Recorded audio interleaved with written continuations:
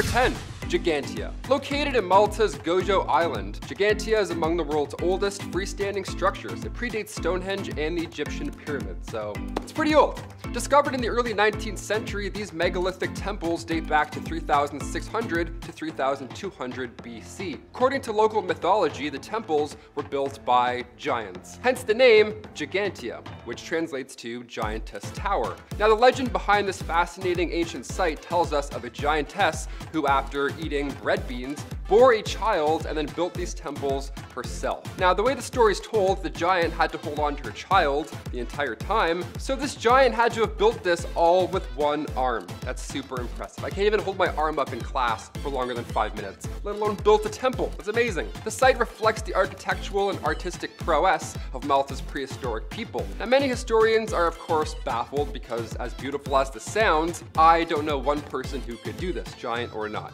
That's why many believe that these ancient civilizations had some sort of aid by either extraterrestrials or some sort of advanced technology that we have not found yet. So yeah, hot start, there we go. Number 9, Nan Madol. Our next stop is an ancient city off Pohnpei's coast in Micronesia. The city consists of nearly 100 artificial islets constructed on top of coral reefs. Yeah, we're trying to save our coral reefs. Meanwhile, back in the day, they were building stuff on top of them. That's rather impressive and terrifying.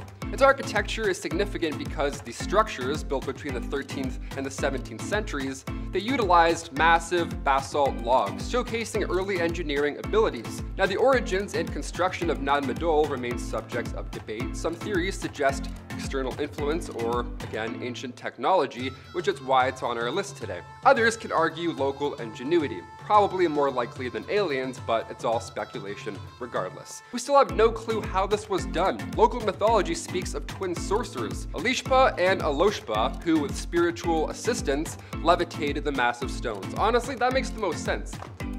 I couldn't, no. 10 of me couldn't lift one of those, no way. Number 8, the Great Pyramid of Cholula. If you're ever going to Mexico for a trip with your friends or whatever, convince everybody to go off resort for one day and go see the Great Pyramid. You could miss one pool party, all right? It's just one time. The Great Pyramid of Cholula is the largest pyramid in terms of volume. And yes, that means that it's even larger than Egypt's Great Pyramid of Giza. Now, the pyramid was believed to have been constructed in 4 stages, starting from the 3rd century BC. Its exact age remains debated. Historically, it was a religious and mythical center dedicated to the deity Quetzalcoatl. Now, over time, layers were added by following cultures, one on top of another, eventually being covered in vegetation entirely. Now, cut to the most recent times when the Spanish arrived. Instead of demolishing it, they built a church of Our Lady of Remedies on top. At this point, they were still unaware of the pyramid's full extent. Now, local legends suggest the pyramid was built by giants or gods. Another popular belief is that it holds a vast network of tunnels or a hidden chamber, so whoever's hiding in there, they buried themselves quite deep. It's not bad, we're never gonna find it. Number 7, Cart ruts, Malta. Cart ruts in Malta are on a much smaller scale than the Great Pyramid, but these mysterious parallel groves found in limestone plateaus have a big story to tell. The tracks are believed to date back to the Bronze Age. They were discovered in the 19th century, and their exact purpose is still uncertain, of course. But we have theories ranging from transportation to ritualistic use. All that in just 2 little tracks. Look at that. Maltese folklore sometimes attributes these tracks to giants dragging their boats. Now, the tracks run through solid rock. That's the fascinating part here. It's not soft clay. It wasn't once soft clay. It is solid rock. Always has been. This adds to the mystery of these 2,700-year-old tracks. Natural or man-made? We still have no idea, so it's impossible to conclude their purpose. What do you guys think? Comment down below. And while you're down there, hit that thumbs up. You know what I mean? We're having a good time. We're almost halfway done. You love the channel, we love you, show some love. Number 6, Menasdra Temples, Malta. Another ancient Maltese site, 2 in a row. How lucky are we? Menasdra Temples are located in Malta's southern coast, and together these buildings form an impressive megalithic complex. Dating from anywhere from 3,600 years ago to 2,500 BC. Now, as if the design wasn't fascinating enough, you'll be surprised to know these buildings would provide insight into Malta's prehistoric period, with features aligned to celestial events. Okay. Local legends, influenced by the temple's monumental size, suggest that they were constructed by, you guessed it, giants, or by using mystical means. Yeah, aliens, I guess that's what that one means. The blend of real history and mythology surrounding Menagera showcases the enduring allure of Malta's ancient past. I wish I could just glimpse into the past, just a little quick peek, that's it. I won't help because I'm not a giant, so I'm just gonna watch, but that's it, just a quick peek. Number 5, the Gosex Circle. Since we're all looking into the cosmos for answers, let us now take a look at the Gosex Circle. It's not a great pyramid ascending towards the gods, it's actually rather simple. The Gosex Circle was discovered in 1991 when archaeologists were conducting a routine aerial circle around the town of Goseck, Germany. Now they saw below them an undiscovered 75-meter wide circle cut through at 3 different points. Now when excavation began later in 2002, they discovered these carved circular rings were aligned with the sunset and sunrise. So many believe this was an ancient solar observatory, but considering the fact that the Gosex Circle dates back to 4900 BC during the European Neolithic, this means that this ring is older than the Egyptian pyramids. That's fascinating. When I was in school, they always talked about the pyramids being the oldest thing from ancient humans. It's like, no, you missed about 10, actually. The discovery of a headless skeleton with deliberate cuts in their bones also suggests that this may have been a place of sacrifice. Yeah, yikes. It was beautiful, but it was also kind of disgusting. Beautiful on top and disgusting on bottom, I guess. I don't know. Number 4, the Yonaguni Monument. Grab your goggles for this next one because we're going diving. The Yonaguni Monument, submerged near Japan's Ryukyu Islands, is a mysterious underwater site with sandstone structures, columns, and even a stepped pyramid. Not natural at all. No way, I don't believe that. It was discovered off Yonaguni's coast, and its origin, natural or man-made, it sparks quite the debate. Some experts believe that its formation was caused by seismic activities, suggesting earthquakes or erosion crafted this unique shape. However, Professor Masaki Kimura argues that its precise carvings, sharp angles, and distinct holes indicate human craftsmanship, which is pretty amazing. He dates it back to 2,000 years ago, speculating that it might be remnants of the lost Mu civilization. 2,000 years old, those carvings, and it truly is a head scratcher. Do you believe the Yonaguni Monument is made of natural formation, or did humans make this a long time ago? Comment down below your theories, because I have no idea. That's why I'm asking you. Number 3, the Bimini Islands. While we're in the ocean, let's swim on over to the Bahamas and check out Bimini Road. Now this road is a submerged rock formation one could easily miss. Looks quite normal compared to everything else on the list here. Some believe it's remnants of the lost city of Atlantis, as popularized by psychic Edgar Case's predictions, but local legends and local tales often link these linear stones to ancient advanced civilizations. Bimini Road has been associated with the lost civilization of Atlantis since the 1960s, and it's been well explored since. The main argument here is that the Bimini structure is human-made, and that it's composed of evenly sized and evenly distributed square blocks of rock. Also, 90-degree angles on all these cuts.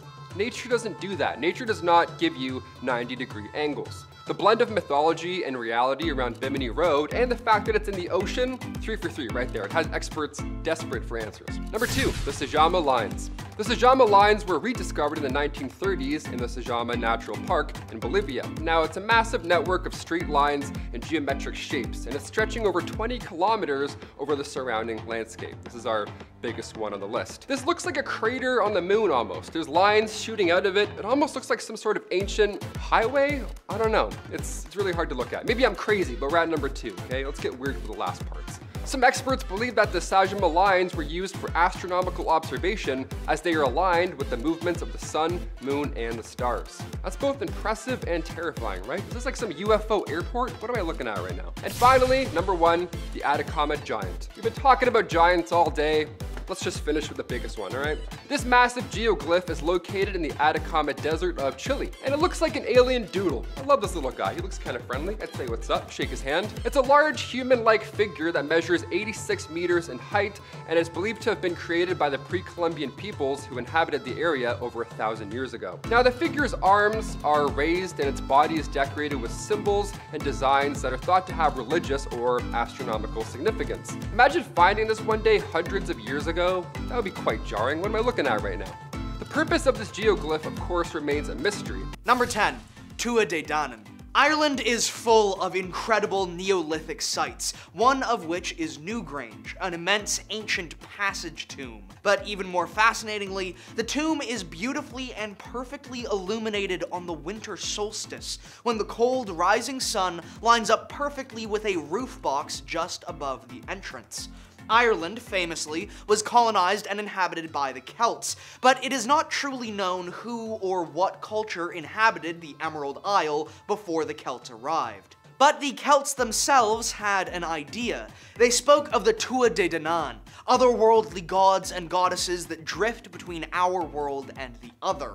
The Celts would tell that Newgrange had been built for a Tua de king, someone with the majesty, elegance, and power of the stars. Could it be that this ancient tale actually belies a fascinating truth?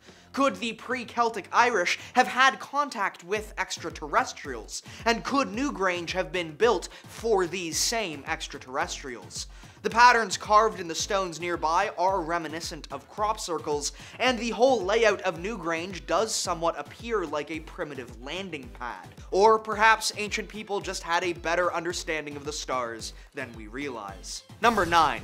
Cucuteni Tripilia.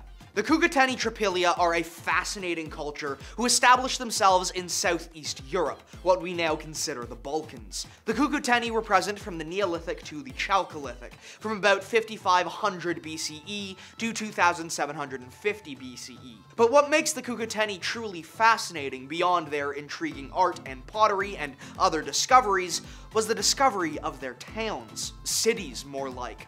The Cucuteni had the most dense settlements in all of Neolithic Europe, the largest of which having had some 3,000 or more structures, and likely housed between 20 and 45,000 people.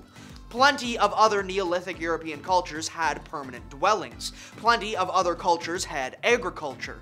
So what made the Cucuteni special? It seems an innovative way of dealing with detritus, garbage, and mold. The Cucuteni, once a year, would gather all of their personal objects, clean their homes of their belongings, and burn their entire city to the ground. This destroyed any black mold that was festering, cleaned up the city of garbage, and allowed a new, fresh start.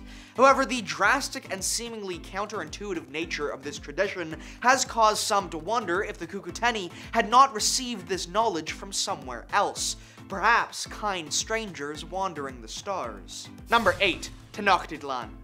Tenochtitlan was one of the largest cities in pre-contact America, and was truly an incredibly impressive sight. The entire city was situated on top of Lake Texcoco, with built-up docks and floating farms making up the near entirety of the city. The incredible complexity and fascinating techniques and technologies used to accomplish such an incredible city stunned the first Europeans to see it. The original Mexico wanderers were told through a vision of an eagle with a snake in its beak perched upon a cactus to settle here in this small, swampy island in Lake Texcoco. And there they would turn it into a hub of culture and power in Mesoamerica. But the shocking complexity and effectiveness of the great city and the technology that allowed it to flourish shocked early colonizers.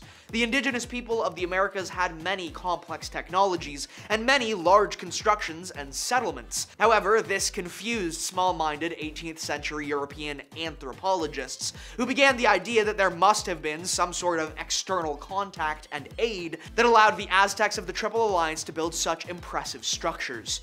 While there are stories in Aztec mythology of star people, and many stories which have encouraged the theory that they may have had some sort of contact with the extraterrestrial, no evidence indicating the impressive and complex technologies developed in the Americas was ever connected to extraterrestrials. They may be simply intelligent people with generations of education, development, and expertise. Number 7. Sumeria. The Sumerians are a fascinating culture and one of the earliest known to settle in the Indus Valley, the so-called cradle of civilization. The Sumerians are thought to potentially be West Asians who walked from the Hindu Kush or Ganges Plateau, or fishermen from the eastern Arabian littorals, or perhaps they were even from North Africa. Wherever they came from, the Sumerians would make numerous incredible technological advancements. They invented the plow, irrigation, saws, other tools, and much more. This more advanced agriculture also allowed the Sumerians to develop a food surplus, which led to the first concepts of trade and taxation. Writing was then developed to record trade and storage records, and arithmetic, geometry, and commercial production would grow and flourish into being. There are a vast number of complex reasons and variables that led to the Sumerians achieving all of these discoveries first. Or, maybe it was aliens who taught them how to write. Number 6. Seahenge. Seahenge was first discovered in 1998 when beachcombers discovered the strange stump at the site's center. Once exhumed, the whole site would be unveiled. A ring of tall oak trunks had been sunk in a circle, with a great upturned oak tree stump in the center. Seahenge was certainly a religious site of great importance, but its exact purpose is unknown. Every tree in the henge was felled in 2049 BCE, giving us a stunningly precise view into when this construction was built. The construction took a serious, concerted effort and used some 50 bronze axes. These axes would have been incredibly rare and incredibly valuable at the time, indicating, again, the great importance of this site. In recent years, the past century or so, the coast of England has had many strange UFO and USO sightings. Could it be this Seahenge was a place of contact and communication between ancient humans and alien life? Number 5. Harappa. Also known as the Indus Valley Civilization, the Harappans were a fascinating culture based in modern-day Pakistan. The culture is named for the city of Harappa, an unusually large Bronze Age city that held at least 25,000 people. The city exists to this day, though it is significantly degraded. You may not be too surprised by this, the site is several thousand years old after all, but what if I told you this incredible archaeological site was used by the French and British in the 1800s for train track ballast? That's right, one of the largest Bronze Age cities which survived in shockingly good condition for 3,000 years or more was smashed to pieces by the British and French so they could build more railways. There are stories from these times of fascinating inscriptions, technologies, and indications of extraterrestrial contact littered throughout the city, but European greed and colonial drive would see all of these artifacts destroyed, ground up into train track ballast. Number 4. Paracas. The Paracas culture was an Andean civilization that lived on the coast of Peru. The Paracas were incredibly accomplished artists, with highly complex pottery and textiles which use a vast variety of construction and dyeing techniques. But that is not all that makes them such a fascinating culture. They also had highly complex burial practices, with large necropolises, shaft graves, and complex wrappings and burial procedures. But that's not what suggests alien contact. No, what suggests alien contact are the massive geoglyphs, designs and patterns carved into the very earth itself, which can span kilometers of desert and are only visible in their entirety from an aerial point of view. The Nazca lines are far more famous, but the Paracas glyphs predate them by some 1,000 years. The Paracas also constructed their glyphs in more places than just the flat desert, typically on hillsides. Could these be some sort of communication system with an advanced alien civilization? Or are humans just very creative and bored? Number 3. Kerma. Kerma, located in present-day Sudan, was a Neolithic and Chalcolithic city that would become an ancient metropolis.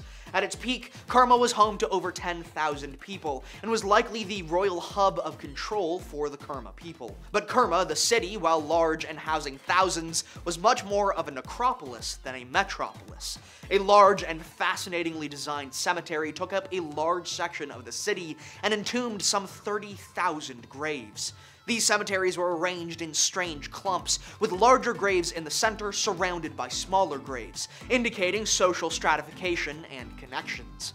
But the size, complexity, and incredible longevity of Kerma has caused some of the more conspiratorial researchers to begin pointing fingers at aliens as an explanation for the complexity. Number 2. Dong Son. The Dong Son culture is a Bronze Age culture from modern Vietnam, based along the Red River Valley in northern Vietnam. They were skilled rice farmers and kept many domesticated animals, including water buffalo and pigs. They were also skilled fishermen and canoe builders. But what really stunned scientists was their incredible mastery of bronze. Not only did the Dongson have axes, swords, plows, and more made of bronze, but they also had incredibly delicate bronze drums, instruments that would have required a massive amount of precision, skill, and refinement in the art of shaping bronze to create.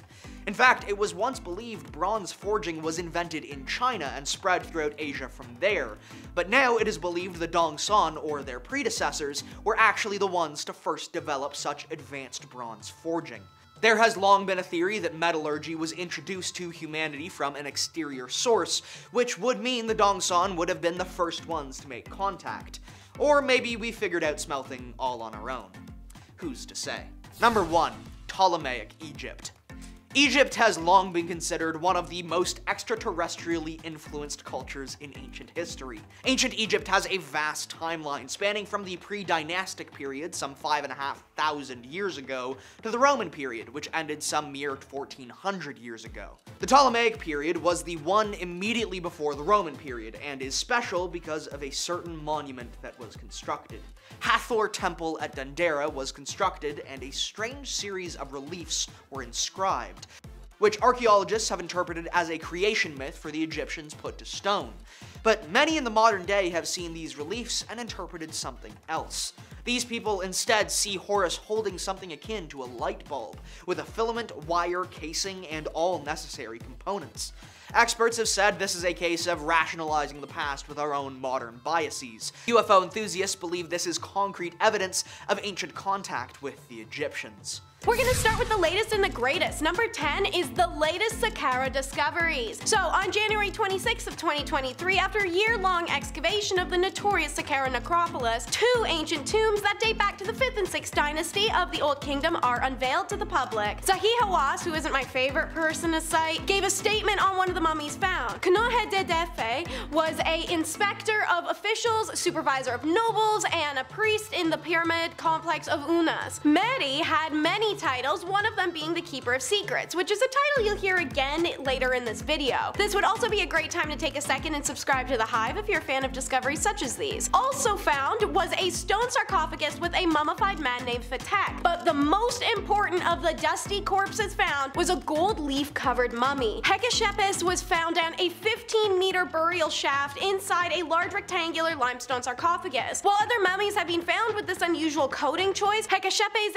gets to take seniority. This mummy is the oldest complete mummy covered in gold, Hawass said in an interview, having led the excavation himself. The excavation team also found dozens of other valuable artifacts, including statues, some of which still have their original paint intact, as well as amulets, coins, earrings, rings, and tablets, all of which are currently being displayed at the Step Pyramid of Hawzer in Saqqara. Number 9 is the tomb special of collecting crocs. Archaeologists excavating the Theban necropolis in Egypt made an extraordinary but unusual discovery, which was announced on December 20th of 2022. 9 crocodile heads placed inside 2 tombs belonging to high-ranking nobles. Archaeologist Patrick Chudzik told the Newsweek that the discovery was the first of its kind, as crocodile remains have never been discovered inside the tombs of Egypt, despite usually being found inside of temples or special catacombs. Dr. Chudzik explains, in our case, things are different. Firstly, only the heads and not the entire bodies of these Nile reptiles have been deposited in these tombs where we work. Secondly, they were not mummified, only wrapped in linen. There is a significant difference in this, as no preservatives were used. Finally, the remains were found in the tombs of humans, not catacombs of sacred animals. The tombs belong to 2 top officials during the reign of the pharaoh Nehefetre Mentuhotep II, one being the Chancellor Cheti, a high official, but the occupant of the second tomb is actually still anonymous to us. Placing of the crocodile heads in the tombs, according to Dr. Chudzik, certainly was unusual, but not entirely unprecedented. He believes that earlier researchers paid scant attention to such finds that depict cultural practices but weren't treasures, stating that it's likely similar offerings had been placed in quite a few other tombs of rich individuals, but those offerings were discarded by the earlier researchers who discovered them. Number 8 is about the Ramessid Cemetery. So in April of 2023, the joint Dutch-Italian archaeological mission of the Saqqara archaeological site discovered the tomb of a person called Banhishia from the Ramesses period, the chief servant of the tomb of Aten. Alongside his tomb was the discovery of 4 small chapels, reinforcing the previous theories that suggest the reuse of the space between the tombs of the 18th dynasty in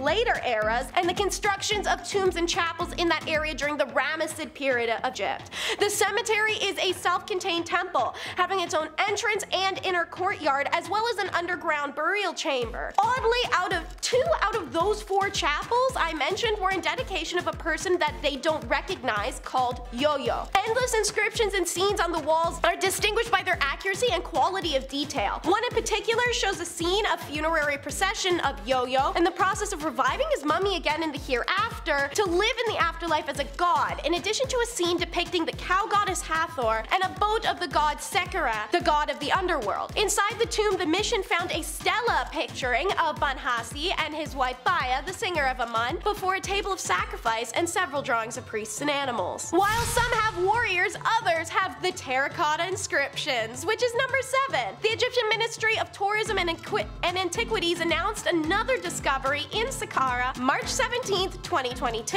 As the title of the video reveals, it's very obviously tombs, specifically 5 of them. All burials date to either Old Kingdom or the first transition/intermediate period, roughly 4,700 to 4,000 years ago. All belong to top officials and dignitaries from respective time periods and are in good state of preservation. Iri, one of the top nobles of the court, had a well-defined pathway leading to his burial room, with the walls adorned with engraved pictures of many funeral scenes painted in bright terracotta and sandstone. Artistically, the colors of the paintings are considered royal colors by officials. Grave number 2 belonged to the wife of a man named Yart. Meanwhile, grave number 3 belonged to a person named Babi Farahafe, who used to occupy several important court positions, namely supervisor of the Great House, the chanting priest, and the cleaner of the house. The 5th cemetery is a man called Hanu, who had many titles such as the mayor, and the 6th grave, however, is the most interesting of them as it has the archaeologist a little giddy. A woman called Betty, who is responsible for the king's makeup, appearance, and dressing, and was buried with tons of her cosmetic tools. Allegedly, she is also a priestess of Hathor, who's the goddess of love, beauty, music, fertility, and pleasure. You want to hear something crazy? Number 6 is how they cracked open a tomb and found 100 sealed coffins.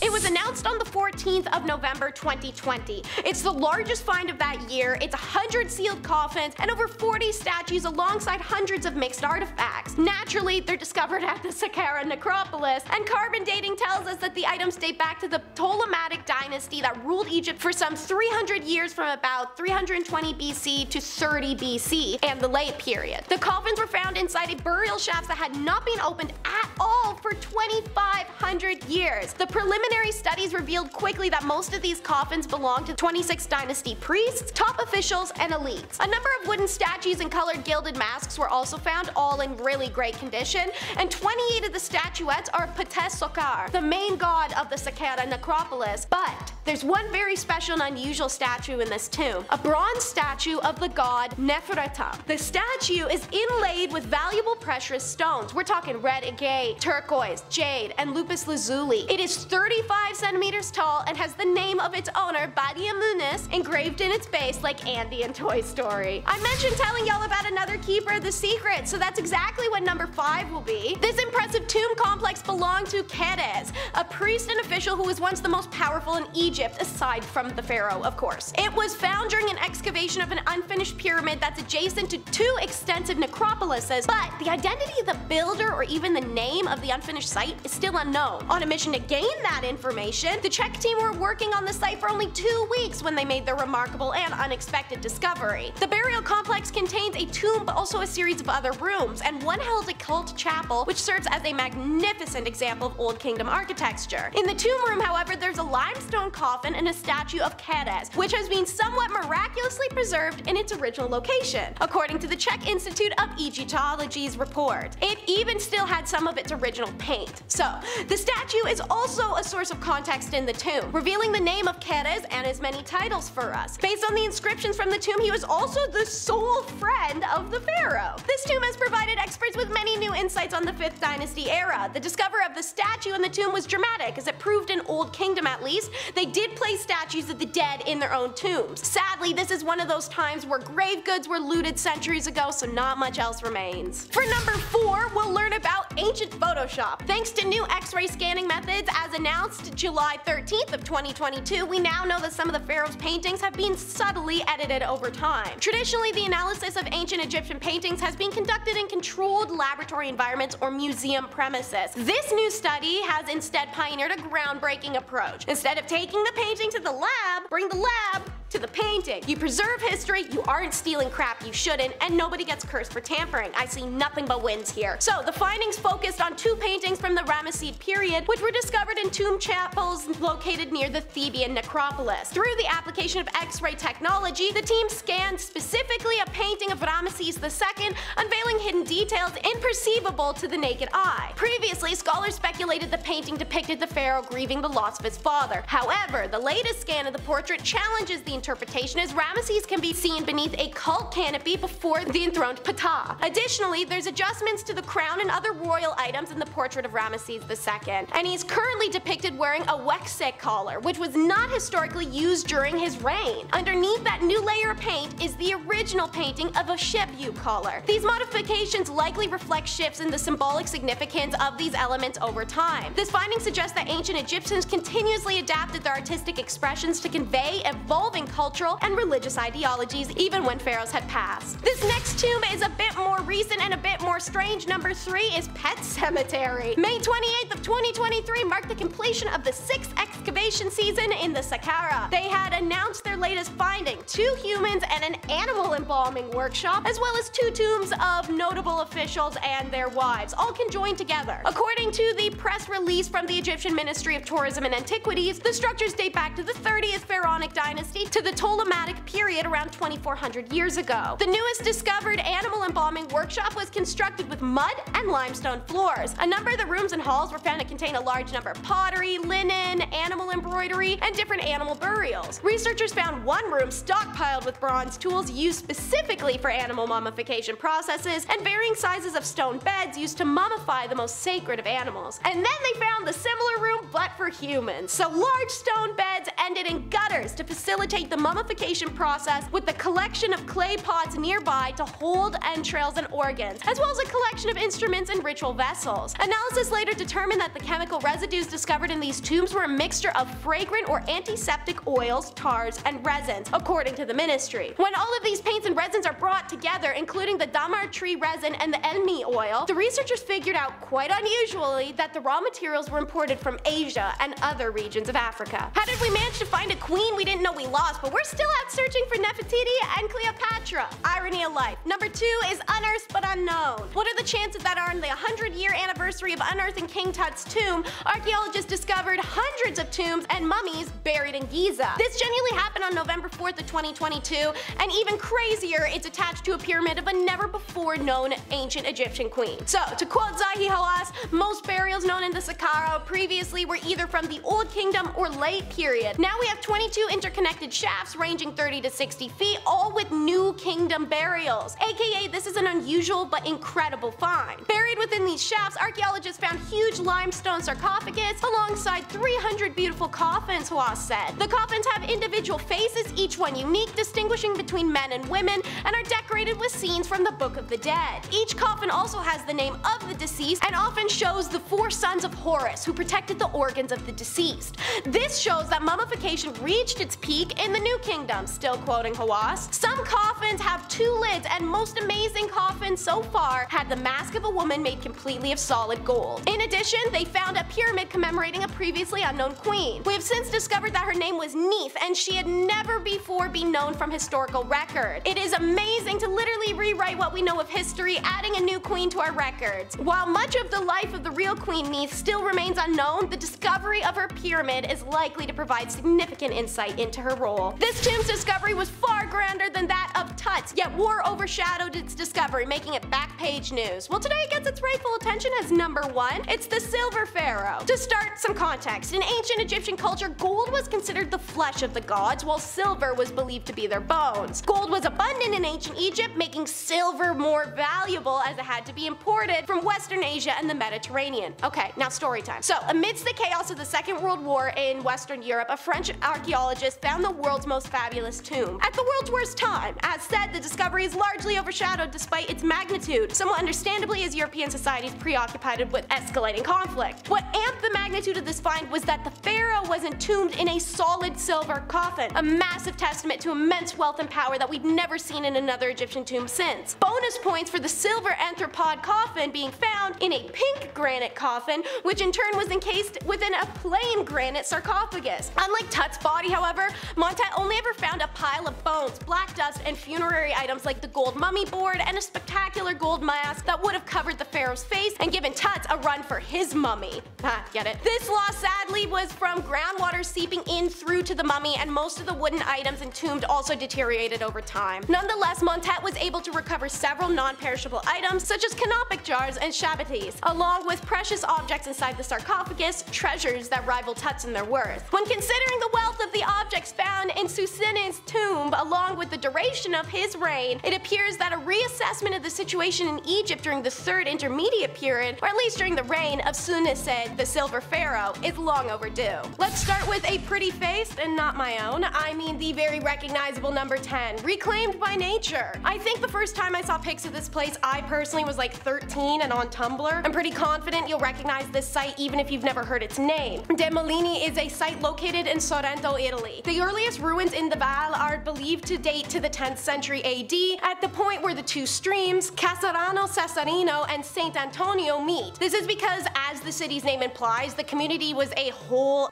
load of flour mills, which relied on the flow of the water from the rivers to function. The industrialization of the Val de Molini continued over the centuries. At one point in time, there was as many as 25 mills operating in the area, such as a sawmill which produced wood for the famed cabinet makers of the Val. Another was the paper mill that helped the Val turn into an important paper-making center for the Republic of Amalfi, which existed between the 10th and 11th centuries AD.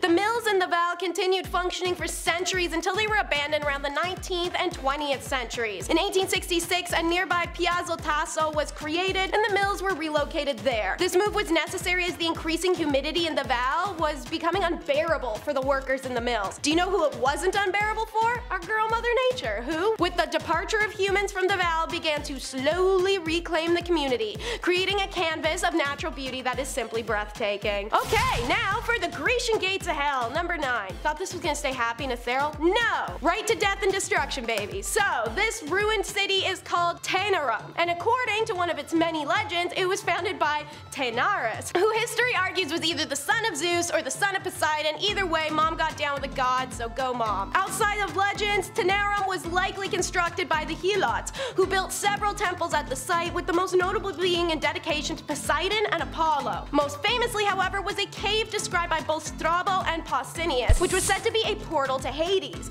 You may know it from the story of Hercules, who descends into the cave to complete the last of his 12 labors set up by Eurystheus of Mycenae, which was to catch Cerberus. Some of the Greek poets state that Hercules brought up the hounds of Hades in the city as well. The cave is also where Orpheus led his wife Eurydice back from the underworld, after Hades and Persephone agreed to allow her return on the condition that Orpheus did not turn around and look at her until they reached the upper world, which he does anyway, when they're not fully across the underworld borders, so his wife vanishes forever. What an idiot. When Sparta was devastated by a major earthquake in 464 BC, they had just got done freshly killing a bunch of Helots, so as a result, the Spartans blamed the Helots, this cave, and its ritual use, seeing it as Poseidon's vengeance on the Spartan ephors who had killed the Helots who had taken refuge at that sanctuary. Maybe don't kill a bunch of folks if you don't want an earthquake then. For number 8, we will take a trip to the sacred favorite place, Argentina, a country usually thought of for its aesthetics and beauty,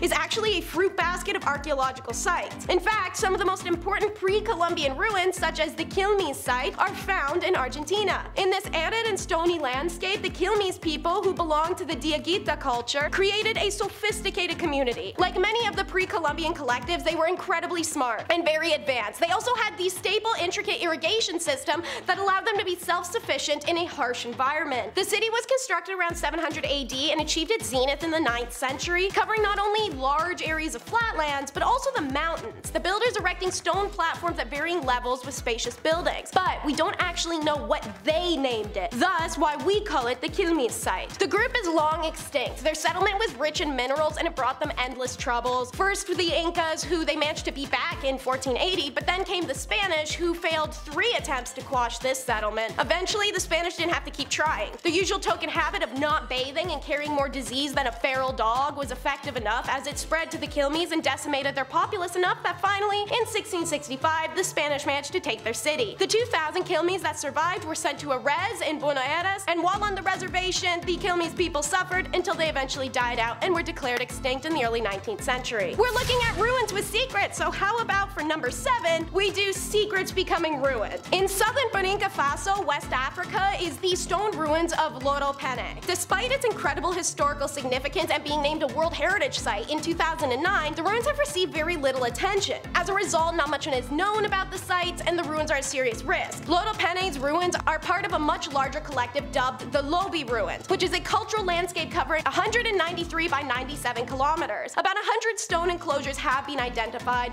most of which are excellently preserved. Carbon dating suggests that Loro Pene was occupied as early as the 11th century, either by the Loran or the Kulango people, who controlled the mining of gold in the region. The settlement reached its zenith between the 14th and 17th centuries. As a consequence of the development of shipping routes, the Trans-Sahara trade began to dwindle, and the settlements along these trade routes, including Loro Pene, went into decline. By the early 19th century, it was abandoned for good. Archaeological work carried out at the site in the future would provide immensely valuable information about the settlement's history, the sub-Sahara trade, and the people who lived here. Unfortunately, Burkina Faso does not have the financial ability to protect nor excavate the site, making it dependent on foreign interests. The site is also extremely exposed and is threatened by natural exposure as well as human tampering. For instance, tropical rains and rough winds are causing erosion, weakening the structures of the walls, while the activities of burrowing animals are weakening their foundations. Up next at number 6 is the Celestial Teepee. The Gölbekli Teepee is an archaeological site believed to be the oldest known Mesolithic temple complex. It can be found in southeast Anatolia region of Turkey. It was misidentified as being grave markers for a Neolithic period, but once inspected closer, archaeologists realized there were 3 distinct layers consisting of different pillars and mounds. Consensus is that site was inhabited since,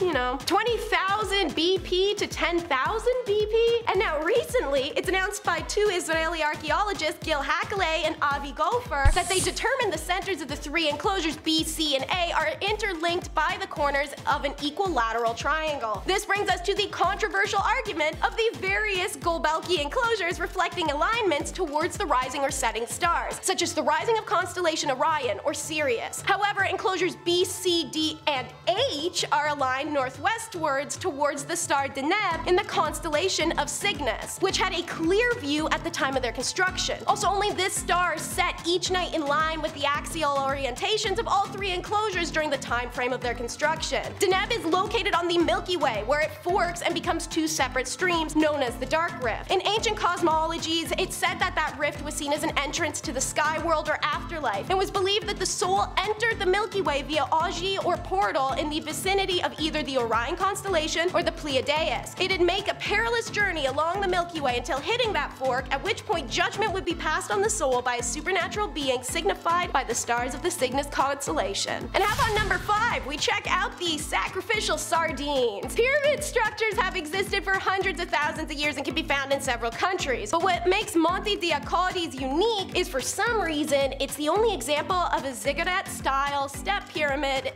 in Europe, making it one of the most extraordinary mysteries of modern archaeology. The entire archaeological site, extending over several square kilometers, is prehistoric, dating back to at least the 4th millennium BC, therefore it's pre-Nergadic. The Sardinian pyramid is accompanied by a series of religious, community, and residential structures, all of which began to be excavated in the 1950s. In the course of its history, the pyramid was abandoned and rebuilt several times. Around the 3rd millennium BC, the structure was covered by another building that was made of largely processed limestone boulders, which gave it the shape we see today. They also found similarities between it and the Egyptian and Maya constructions. Looking from the top of the pyramid at the Great Menhir towards the southeast, it's possible to trace the so-called stop points of the Moon, Sun, and Venus, i.e. the points where they stop on the horizon. But what is a ziggurat-style pyramid doing in Sardinia? No archaeologist has found an adequate answer. Some claim it's a common structure of the Homo religiosity across the earth, but okay. Another interesting structure to the east of the pyramid is the so-debated sacrificial altar, a slab of limestone about 3 meters long on supporting stones with a series of holes ground through it. Scholars believe that animals were tied to the stone via the holes using laces, and those were also to sieve blood, as it was intended for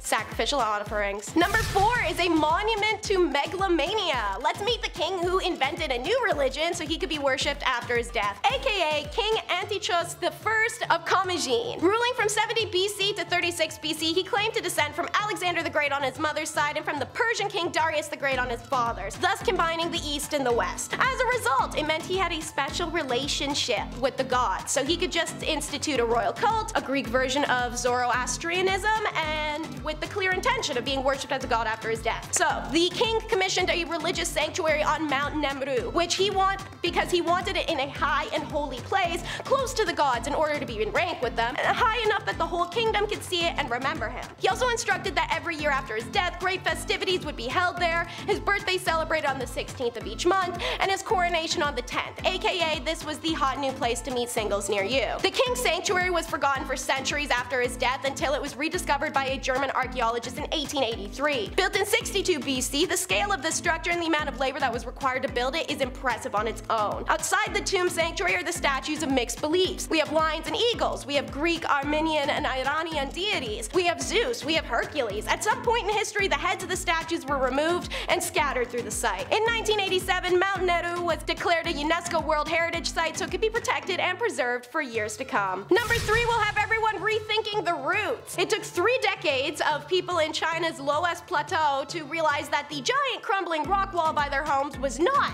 in fact, part of the Great Wall of China. It also took 3 decades of finding random pieces of jade, which is not indigenous to their province, to mention something to an archaeologist. When they go and dig there, now ongoing since 2012, it's been revealed that more than 6 miles of protective wall surrounding a 230-foot tall pyramid. Archaeologists have uncovered 70 stunning relief sculptures, serpents, monsters, half-human beasts. Inside the stone walls, the team found another unexpected innovation: wooden beams used as reinforcement, something that was believed to have started in the Han Dynasty, which would be 2,000 years later. Then came what was under the wall: loose skulls, no body. This was quickly determined to be a foundation ritual, and it is now the earliest example of human sacrifice in Chinese history. Even more astonishing is carbon dating determined that parts of Xiamao, which is the name given to the site since its original one is still unknown, date back 4,300 years. Guys, that's nearly 2,000 years before the oldest section of the Great Wall of China, and 500 years before Chinese civilization took root on Central Plain. You know what that means? This site has now rewritten Chinese civilization's history. Yet none of the ancient texts that have helped guide Chinese archaeologists mention an ancient city so far north of the cradle of Chinese civilization, much less one of this size, complexity, and intense interaction with outside cultures. Xiamao flourished in this seemingly remote region for nearly half a millennium, from 2300 to 1800 BC. Then suddenly and mysteriously, it was abandoned. So much about Xiamao remains cloaked in mystery, and archaeologists are still trying to understand how the economy functioned, how it interacted with other prehistoric cultures, and how it all came toppling down. On to number 2, which will be the Black City. Ghost time! Welcome to Karakoto, aka the Black City, an ancient settlement in western Inner Mongolia. Once a thriving city-state thanks to its primo location on the Silk Road, a devastating purge of the city and its inhabitants left it in ruins. Ghost stories kept locals away, and slowly, Kara became lost. Until the beginning of the 20th century, that is. Preserved from climate and protected from looters, excavations at Karakoto have uncovered thousands of manuscripts from the Tangut language, arguably one of the site's most impressive finds. As written by famed explorer Marco Polo, Karakoto is situated on the edge of the Gobi Desert, where they made a living supplying provisions to desert journeyers. It's often claimed that the city was established in 1032 by the Tanguts, an important ethnic group in southwestern China, because they were invited to settle in certain areas to be a literal human shield between the Chinese and the Tibetans. Karakoto was only captured in 1226, a year before the Tanguts surrendered to the Mongols, under whom it prospered until it came to an end not long after the fall of the Mongol Yuan dynasty, when in 1372 the Chinese sent an army to attack the Mongols at Karakoto. The defenders, civilians and Mongols alike, were mercilessly killed, leading to rumors in the present day that the city ruins are still haunted by ghosts. Until recently, many locals refused to approach the ruins of Karakoto for fear of these ancient beings. And last but never least is number 1, the Veil of Mystery. The extensive ruins of Gedi on the coast of Kenya are nothing short of awe-inspiring, yet this once grand kingdom was inexplicably deserted and reclaimed by the surrounding jungle. It is in only recent decades that the city, which was at its zenith in the Middle Ages, has been partially recovered from forest and investigated. The ruins spread over an area of almost 50 acres, and the city was once protected by an outer and inner wall. There are 2 impressive mosques, a well-preserved Arabic-style palace, and a large central hall and adjoining courtyards. The outer wall enclosed an area of some 32 acres, a district where members of the upper-class merchants and commoners resided. Evidence of the street planning at Gedi shows it had impressive infrastructure, as well as running water and sanitation, which was almost unheard of in medieval Europe, but was super common in medieval Africa. Who was primitive again? The abandonment of the city is a mystery, since there's no documentary evidence on Gedi and no fathomable reason why it was deserted. Most likely it was a trading center that benefited from the growing importance of the Indian Ocean in the Middle Ages, and it was one of the numerous Swahili urban settlements on the east coast of Africa before the coming of the abhorrent European colonists in the 19th century. But by then, apparently it had already been mysteriously abandoned. Why? Who knows? Although local communities are well aware of the ruins before their quoted rediscovery in the 19th century, they believed it was haunted by supernatural beings known as J-words, because my ass is not getting cursed today, and tended to avoid the site, which helped preserve it for posterity. The site's now protected by the Kenyan government and regarded an important heritage site. Back it off with Cursed Tomb number 10, Serbian Gold. Well, maybe that's not an accurate title, rather it's Roman gold in Roman tombs in Serbia. So, the Vinimaxium archaeological site, found in the former Roman province of Moesia Superior, is full of temples, streets, squares, palaces, baths, and apparently cursed tablets too. The tomb unearthed, however, wielded the first known golden cursed tablets of Serbia. Their inscriptions are long forgotten Greek and bear strange mystic symbology correlating with gods and demons to unleash death, punishment, and ill health on enemies. Now, Roman cursed tablets were usually thin hammered lead sheets, or sometimes even wood or stone. These silver and gold tablets are rarities, and Miomir Korak, the chief archaeologist at site, stated, "According to my knowledge, such tablets have never been found inscribed in gold anywhere. According to the Roman customs, gold was never put into graves." Written in, as mentioned, illegible ancient Greek, the most that's ever been decoded is, "Let all the forces and demons help that ...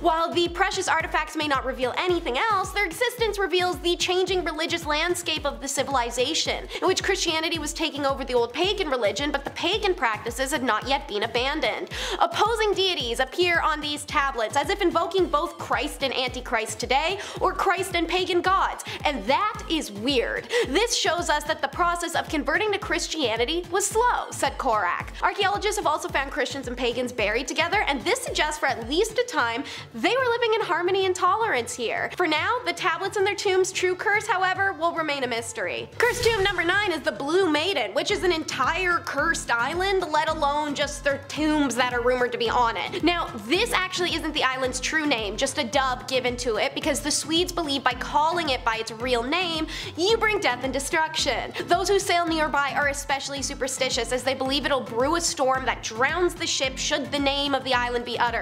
So, according to folklore going back to the 16th century, witches would gather on this island on on Maundy Thursdays, the day before Good Friday, to worship the devil, sacrifice animals and humans, and engage in group romps, which curse the island to be haunted by demons. This part also comes from the belief that the island is home to certain best not to say their name aloud female supernatural beings, and folks of the olden days used to sail over to their shore and leave votive offerings such as clothes to appease and gain favor of said beings. Archaeological studies in recent years have demonstrated that ritual activities were likely to have been carried out on the island in prehistoric times. 2 caves in which rituals were performed in were identified in 2014, while archaeologists were searching for the tombs that are said to be on the island. So far, despite the adamantcy of the locals that they exist, no tomb has been found, but curses upon curses have. One cave contained an altar featuring human bones, and the other was converted into a theater. And of course, I can't go without mentioning the labyrinth, because according to locals, anyone who removes stones from it would be cursed with a lifetime of ill fortune. Cursed tomb number 8 is Nostradamus. If you knew what was to come, you'd probably curse your own corpse too.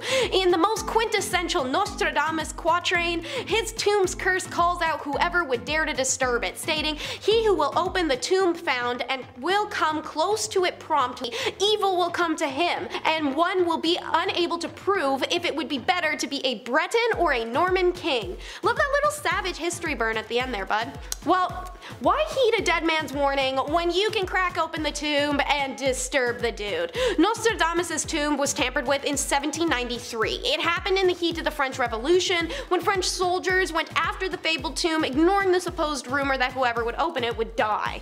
This is where the story gets a little fantastical. There's 3 or 4 variations of the same tale, and the location of the tomb is already groggy, so this could just be malarkey. It's said that the soldier who opened the tomb and looked down at the corpse for the first time since it was interred found a sign around Nostradamus' neck that predicted the exact date. Somehow, the story jumps to the soldier drinking wine from Nostra's skull, because why? And in some version picking it up and looking at eye to eye. And then the soldier was immediately killed by a stray munition when that happens. While this is all unlikely, there's a lot of confusion with this tomb, and the guy was a known prankster, so who really knows what story is true? Cursed tomb number 7 is the Medusa sarcophagus.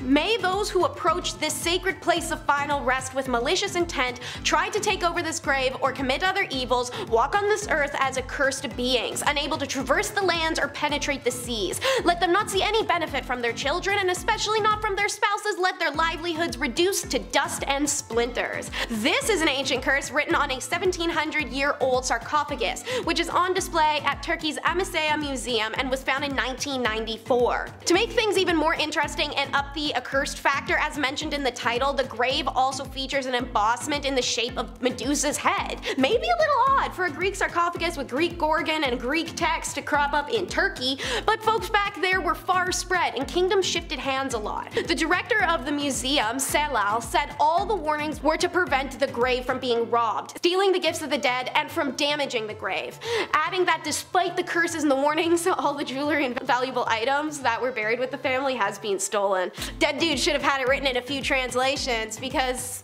maybe that would have worked a little bit better for him. Cursed tomb number 6 is Amenhotep. Another classic. So, for those who are unaware, Amenhotep's tomb is found in the Valley of Kings, and there a rather terrifying inscription warns that trespassers should not disturb the sleeping king, and that anyone who attempts to steal from the tomb will lose their earthly wealth, drown at sea, be burned to death in a fiery furnace, have no successors, no tomb, no funeral, starve to death. Oh, if that wasn't enough, they're also warned that their bones will perish. So not only is he cursing your living life, Amenhotep said F your afterlife as well, and deems that the curse will follow you into it. This isn't even the entire inscription either. There are more punishments that are hurled at any trespassers who dare to disturb the king. Luckily, at least in modern times, that curse doesn't seem to have done much harm. Cursed tomb number 5 is Don't Open, Dead Inside. This discovery hit the headlines in June of 2022, and justifiably so. This was the first tomb found at the Beit Sharim Cemetery, a UNESCO heritage site, in 65 years. The tomb belongs to an ancient Jewish convert named Jacob the Convert, who wrote on his tombstone in blood red that Yaakov Hagar vows to curse anybody who will open his grave, so nobody will open it. While these warnings were mainly meant to keep grave robbers or people who try to disturb these places away, as made obvious by every tomb in this countdown, the researchers in this case said that it was most likely to actually stop other people people from reusing his tomb, which was more of an issue in that area back then. Somewhat reassuringly, despite its appearances, the message is not written in blood but paint, but it's sure as hell creepy though. I could see Party City mass producing these bad boys to stick in your front lawn during Halloween. Amazingly, this is the first tomb marker found at the site to explicitly confirm that the burial was a convert to Judaism, the only grave marker out of more than 300 found. The inscription is from late Roman or early Byzantine period in which Christianity was strengthened, and here we find evidence that there were still people who chose to join the Jewish people. But perhaps strangest of all is we don't even know where Jacob is now. The grave marker wasn't found at an obvious tomb, but propped up against a wall in a previous undiscovered cave. Archaeologists believe its placement was the result of grave looting. Damn, you ancient folks gotta get better at your curses. For now, the cave is resealed just in case, and excavations are delayed. Cursed tomb number 4 is coughed up. As the host of Discovery Channel's Mummies Unwrapped, Egyptologist and director Rami Romani wanted to try and identify a mummy he believed could be Akhenaten. However, that required cracking into a tomb that's been untouched for about 600 years, and the journey into it turned out to be a harrowing experience. No one really knows how Akhenaten died or where his body is, but according to legend, the hated pharaoh who tried to enforce monotheism angered the priests enough that they cursed him after his demise, both his physical body in its crypt and his soul, which is said to wander the great expanse of the White Desert of Farafra for all of eternity. Those who enter the White Desert are warned not to approach or talk to that ghostly pharaoh, otherwise you're gonna join him in limbo. So, what happened to Romani when he was trying to investigate the potential tomb of Akhenaten? He got the mummy's curse, King Tut style. When they first arrived to the tomb, Rami states that the guard had lost the key and they had to break the lock to gain entry. Strong start. Once the snake coast was clear, they start filming, and Rami stated he immediately struggled to breathe, and that the tomb was filled with bats and the smell was unbearable. He described the situation as strange. Your body is telling you stop breathing, this is not good. I'm yelling at the camera, I'm being very excited, and I'm breathing all this crap in. Snake and bat crap, but maybe the curse of the mummy mixed in, the Egyptologist had added. Literally a day later, I was in horrible shape in bed. I had fevers that went up to 107, we had doctors coming in, I was coughing blood, I was hallucinating, and my wife was scared, and I don't know how I survived. Rami Romani's symptoms stumped the doctors, who told him, and I quote, "We have not seen this combination before." He was put on several antibiotics, which thankfully helped him recover from the mysterious illness. So what do you think? Mummy's curse, toxic animal poo, or both? Cursed tomb number 3 is Chamber of Secrets. Welcome to Romania, one of the world's top hotspots for paranormal tomfoolery. Don't believe me? Google haunted places Romania and your computer will overheat and crash. And that's not even from a curse. There are genuinely so many strange and unexpected phenomena here, and the Temple of Cinque Vecchie is one of them. However, locals call it the Temple of Wishes, Temple of Fate, the Rock Monastery, and the Aliens Temple. Found in the woods above its namesake village in southern Transylvania, this temple is hidden deep below the earth and made up of 5 cavernous rooms. Romanian archaeologists are still struggling to date the damn thing. Some say it's from the Dacian Roman period, while others believe it's around 7,000 years old. Illuminated by narrow skylights, one can see the esoteric symbols carved around the room. A 6-point Star of David, a yin-yang, spells, and incantation from grimoires. You can see how it's a bit of a strange space. Locals also believe that the hills hide a lost tomb and treasures of a Roman general, cursing death on those who seek it. This belief is upheld by hundreds of years worth of creepy occurrences, crying voices, orbs, thrown items, ghostly touches. The strangest thing of all with the site is that it makes dreams come true, a modern twist on the historical record describing it as helpful in the fulfillment of good desires. When searching Cinque Vecchie Temple Cave, you will see hundreds of pages online of tourists talking about special and positive energies, and thousands of written wishes are left at the site every year. So, which is it? Cursed Roman tomb or lucky dirt dungeon? Who can say? Cursed tomb number 2 is Hegra. Well, it used to be called Hegra, now it's Madin Saleh, the most famous ancient site in Saudi Arabia and the first to be included in the World Heritage List. You may be thinking, this is kinda giving a Petra vibe from the visual, and you're absolutely right to believe so. Hegra was built by the Nabatean people who built Petra, and 131 tombs are carved out of solid rock the same way that society was, complete with decorations, inscriptions, and water wells. Sadly, there's not much information about the site, and what we do know comes from about 50 inscriptions found inside the tomb, one of which dictates the site was inhabited for at least a century longer than that was previously thought. But it's curse time, baby, so where does one factor in?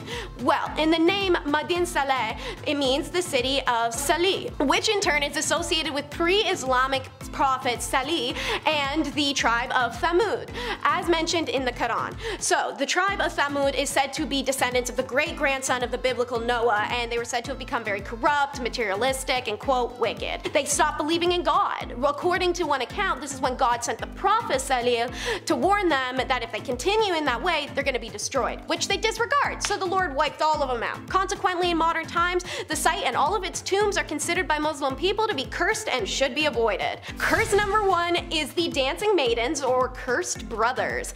This strange and highly debated site is outside the village of Belstone, England. The Ring of Stones is called the 9 Dancing Maidens predominantly, but there are actually 17 stones, thus its second name, the 17 Brothers. This number is provided in a description of the Stone Circle by Samuel Rowe in 1848, a perambulation of ancient and royal forest of Dartmouth and the Venville precincts. Whew, that was long. To quote, "We shall observe the circle called in the neighborhood 9 stones, but in reality consists of 17 stones." But now I think we need another gender in here, because nowadays only 16 stones can be seen. Likely one of the stones had probably toppled over since Rowe's time, but how about we call them the 16 they them? All in favor? I don't know. But this wasn't the first time that the stone circle lost one of its standing stones. However, the 9 maiden stone circle may have in fact originally included up to 20 stones, if the smaller stones and toppled ones around are all actually counted. In the past, however, before the function of the monument was understood, it's a Bronze Age burial site, folk tales were attached to explain its origin. Legend says that the stones, once dancers, would not stand still long enough for you to count and always reach the same total, and that's why it's impossible to determine how many there truly are. Now, whether it was 9 maidens or 17 brothers who were the dancers cursed to turn into stone for dancing on the Sabbath day, which is a big no-no, it's hard to say. One version of the story states that the brothers are forced to dance at noon each day until the end of time. Another asserts that the stones would come alive and dance every full moon in October. Yet another claims that the stones would come to life when the bells of Belstone Church are rung. Local superstition of the stones to date is taken very seriously. It's believed anyone who disturbs the stones would suffer serious misfortune. Therefore, no restorations have been done to the site and excavations haven't occurred, despite archaeologists being confident that the center of the circle, a burial mound once stood, perhaps containing those 9 or 17 individuals. Number 10, the size of their rooms. I live in one of the most expensive cities in Canada, possibly the entire world, but thankfully I get a pretty good bang for my buck when it comes to the size of my bedroom and what I pay in rent. I do have a friend who currently works on cruise ships, lives in a bunk bed and practically a glorified closet, and I have no idea how she does it. And compared to the slave bedrooms in Pompeii, her room actually looks pretty roomy. Recently, a tiny cramped room with 2 beds but only 1 mattress was discovered in a wealthy suburb some 2,000 feet north of the walls of the ancient Roman city, which was wiped out, nearly 2,000 years ago in AD 79. Interestingly, archaeologists say they found no evidence of grates, locks, or chains to restrain the room's inhabitants, which I'll elaborate on later, I promise. As well as the 2 beds, the room also contained 2 small cabinets and several urns and ceramic containers, in which the remains of 2 mice and a rat were found. These details once again underline the condition of precarity and poor hygiene in which the lower level of society lived in during that time, according to the culture minister of Italy. The first excavations at the Civita Giuliana villa were carried out between 1907 and 1908, although they kind of stopped for a bit and started up again in 2017 to deter robbers. And several relics have been found, including a ceremonial chariot and a stable containing the remains of 3 harnessed horses. Part of one of the beds in the newly discovered room was destroyed by a tunnel used by robbers to access another part of the villa, according to archaeologists. Officials said materials such as furniture and fabric had decomposed over the years after being covered by rock fragments, gas, and ash from Vesuvius, leaving a void in the debris. But when the area was filled with plaster, archaeologists were able to create casts to recover the original shape and contours of the long-gone material, including the outline of a crumpled blanket left on the bed netting. Number 9, being restrained at night. Sadly, this isn't a sleepwalking trend of any kind, just a horrible reality. So starting off with some context, there were 2 main types of slaves, public and private. Public slaves, called servi publici, were owned by the Roman government. They might have worked on public building projects, for a government official, or in the emperor's mines. Whereas private slaves, or servi privati, society were owned by an individual and worked jobs such as household servants, laborers on farms, and craftsmen. Now, household slaves were used for a number of jobs, acting as cleaners, cooks, and sometimes tutors. Slaves who worked in agriculture had a tough time, facing hard labor and receiving next to no basic life comfort. They were given the poor living quarters I talked about a moment ago, often chained at night so they wouldn't run away, and then given minimal food and clothing. Life was easier in towns, where slaves worked on construction and repair work, often in the public eye, allowing a greater chance of freedom. With that type of work, they also got very physically fit, which meant they could be sold as a gladiator, and a chance for glory. Number 7. Naughty Naughty Blondes. Excuse me, I'm about to call up my blonde friends to tell them this for a good laugh. So this rule has a lot to do with the Roman obsession with class and social standing. The vast majority of natively born Roman women were dark-haired, so blonde hair at the time was associated with the Gauls and barbarians. Body service selling in ancient Roman society was 100% legal, and there were no social repercussions for men who used the services. Those who worked in the field, however, especially the lower class ones, tended to be looked down upon. To make sure that no good and honest Roman woman was mistaken for such a lady, a law was brought in that stated women in this field, many of whom were slaves and had no such choice anyways, had to dye their hair blonde. The thinking was this way they would appear more like the barbaric Gauls rather than the regal Roman ladies. And hey, the law worked for like a little while. Unfortunately for lawmakers, noble Roman women soon started to envy the sexy blonde look. They began either dyeing their hair themselves or demanding that the poor slaves shave their heads so that blonde wigs could be made, which is honestly a pattern that's repeated itself in fashion time and time again. Number 6. Doomed from birthplace. Most slaves were people captured in times of war. As the Roman Empire expanded, they often captured, slaves from new lands that they conquered. Other slaves were bought from slave traders and pirates who captured people from foreign lands and brought them to Rome. Offspring of slave mothers were automatically condemned, with some being born in a city specifically for the purpose of being a slave. Imagine if, in today's world, we were all sentenced to work specifically in a field based off of where we were born, no exceptions. Number 5. Proof of identity, please. So there was like a range of different ways to become a slave. Abandoned young folks, which was high, were picked up off the streets. War captives, like I mentioned before, were very common, as well as criminals from various wrongdoings. Ethnic origin also played a big part, as slave dealers were required to provide proof of the ethnicity of their stock. Certain nationalities, such as Greek, were preferred as slaves and commonly used to tutor a family's offspring. This brought a great status symbol to any particular household who owned a Greek slave. Ancient Rome also got its slaves from, like I said before, prisoners of war, which was common considering they were a powerful military force who won many battles and wars during their expansion. Sailors also, captured and sold pirates if they met them out at sea, or, go on a trip, buy a slave, and then bring them back to the city to trade. Romans, like I said before, were very fond of their hierarchies, and I'll elaborate more now. So take for example that the majority of free Romans were banned from wearing the color purple, since it was associated with glory, power, and royalty. As such, the wearing of a purple toga was reserved for only the emperor and other very high-ranking Romans. And this was mostly because it was crazy expensive to produce purple dye. It was all sourced from Phoenicia, and to make enough dye for one toga, 10,000 mollusks had to be crushed. This meant that pound for pound, purple dye was worth roughly the same as gold. The Romans liked to be able to distinguish a person's class just by looking at them. So the ban on purple togas is a prime example of Roman sumptuary law. These were laws brought in that banned lower class Romans from showing off any wealth they may have. In the Roman class system, you stayed in your place and only the upper classes could flaunt their will. Number 4, joining religion was a maybe. In this wild system where people received no payment for their hard work, but were instead shunned from society, not being allowed to take part in any main cults of religion or,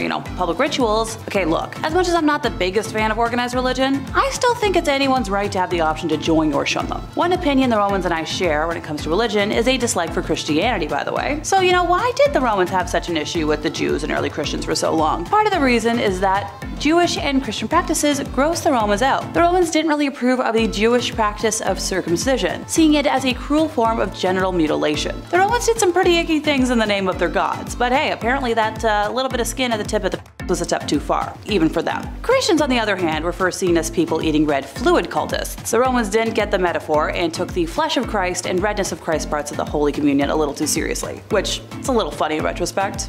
Number 3, family ain't always supportive. I've already touched on the offspring of slaves having to become slaves themselves, but there was something a little worse than that. Roman fathers could sell, or rent out, their sons into slavery, but it was only temporary. The father and prospective buyer would come to an agreement as to the price and duration of the son's slavery, and when the time was up, the buyer was expected to bring the son back in roughly the same condition he had received him in. Like most things in Roman society though, the father could only do this in moderation. He could sell the same son twice and everything was fine. But if he sold the son a third time. He was deemed to be an unfit father. So, sorry dad, 3 strikes and you're out here. Any son who was sold by his father 3 times was legally emancipated from his greedy parents, but only after he'd finished his 3rd stint as a slave. The 3 sales rule applied to each spawn, so if a father wanted to keep making money from his descendants, all he needed to do was keep making more of them. The math isn't mathing for me. Is it for anybody else? Oh, and I almost forgot the worst part. In early Rome, members of a man's family were essentially his possessions. He could do with them what he wished, which explains why he could sell his sons into slavery. It was up to the father to choose how he punished his descendants. If he felt that they deserved to die, then he could kill them without legal repercussions. Even after being married off and leaving the nest, a daughter could still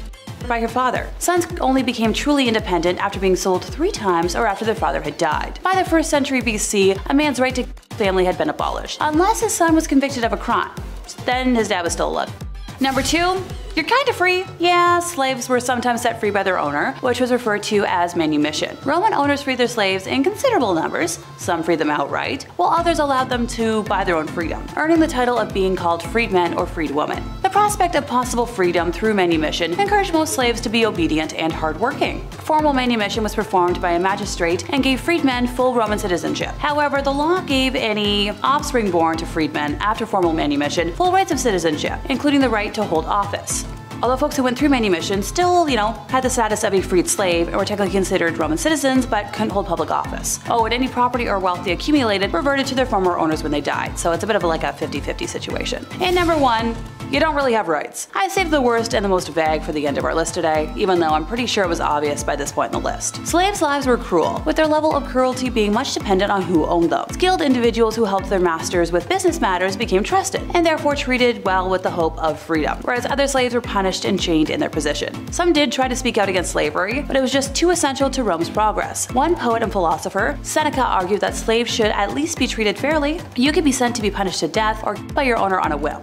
But thankfully we as a society have done away with that now. 10 will be all about how one magic stone has a whole lot of uses. It's the Viking Sunstone.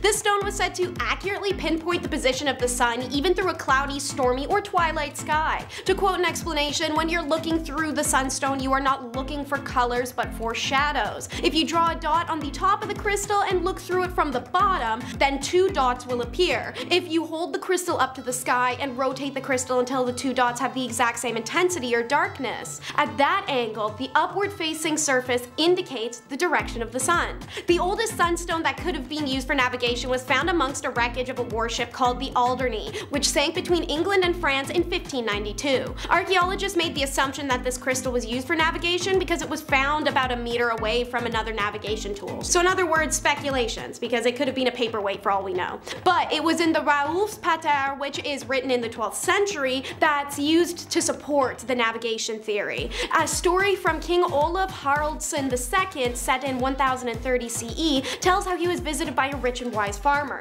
Said farmer tells the king he mastered the skill where he can tell the time of day and night even when the sky is hidden by clouds, without a sunstone. And so, to quote, the king made the people look out and they could nowhere see a clear sky. He then asked Sigurðr, the farmer, to tell where the sun was at that time. He gave clear assertion. Then the king made them fetch a solar stone and held it up and saw where the light radiated from the stone, and thus directly verified Sigurðr's prediction. Guess 2 things were proven true in that text: a farmer has magic powers, and Vikings use sunstones. And while I'm still on the Vikings, may as well bring up number 9, another inexplicable invention of theirs, the Uberfeld swords. Ah, Scandinavian words. I feel like my tongue is just gonna jump out of my mouth and run away trying to say them sometimes. You ever been to IKEA and just read that stuff? Anyways, what makes these swords so inexplicable? We aren't sure how they're made. Listen to this. We'll be learning about Damascus steel in the next point, but it's believed the Scans may have borrowed this technique or even materials from the Damascus steel process in order to make their legendary swords. To quote, archaeologists were shocked when finding these Viking blades because the technology needed to produce such pure metal wouldn't be invented for another 800 years. What reaffirms archaeologists' belief that the steel pattern was not just mimicked but actually shared between the Scans and the Middle East was a 9th century Viking grave that was found and excavated in 2014. Inscribed on the warrior's sword was 4/2 Allah, written in Islam. This could be a massive link between the two worlds that confirms the sharing of knowledge, or at least a steel-for-steel trade. Next up is a bit of an oddball. It's the Oxford Bell batteries, number 7. And unlike most entries on this list, scientists could probably figure out how the Oxford Bell batteries worked literally tomorrow if they tried. But why aren't they? Well, see, in order to do that experiment, they'd need to end another experiment, which is somehow inexplicably kept going for, over 180 plus years on accident. See, this bell has been ringing since 1840 when it was built by the London firm Watkins & Hill. They created 2 dry pile batteries to power the bell's swing. 2 batteries that should have died within weeks. Yet somehow these primitive batteries are still going, leading experts to realize their internal composition must be unique to have kept going on so strongly. Though scientists are desperate to figure out said composition, the bell is one of the oldest ongoing experiments in the world, and to see what made it continue for so long means ending it prematurely, which is just too great of a cost. So I guess we're waiting for the battery to die, if it ever does. We've hit the mid-video point, so I'm going to talk about 2 points to you that the everyday person has definitely heard of. But what they haven't heard of is their history. So let's start with number 6, the enema. That's right, as talked about in the recent video, Top 10 Dark Secrets of the Maya Civilization, enemas are quite literally as old as time itself. What is an enema? For my sweet summer children that have somehow not been exposed to the literal down under of the medical world, an enema is a fluid injection in the back door for the purposes of clearing a bowel. However, cultures in pre-Columbian times and quite a few others did use it for ingesting substances to get a quicker effect. The earliest medical text in existence, Egyptian Eber's Papyrus of 1550 BCE, mentions the enema, which they believed was invented by the god Thoth. The Olmecs, who predated even the Mayans, used enemas for rituals as well as for disease, as did the Mayans, as documented during the colonial period, e.g. in the Florentine Codex. Heck, in Parisian society, they were doing enemas as many as 3 a day. Louis XIV was said to have taken over 2,000 in his lifetime. Enemas were known in ancient Sumeria, Babylonia, India, Greece, and China. The indigenous of North America, even though far removed, independently discovered them as well. In fact, there's hardly a region in the world where people did not discover or adopt the enema. And as a result, we can't actually say who invented it first and who shared the information with who. It seems as a whole society collectively agreed we should put some stuff back there and see what comes out. The second one you've heard of, and I'd be worried if you didn't, is feminine hygiene, number 5. People of the world had to find a solution for that once-a-month nightmare, and historically the creation of menstruation products has been dependent on geographical location, cultural attitudes towards menstruation, and available materials. Some examples are in the 5th century BC, a Greek physician and father of Western medicine, Hippocrates, wrote that in Greece they used wool wrapped around wooden splints as tampons.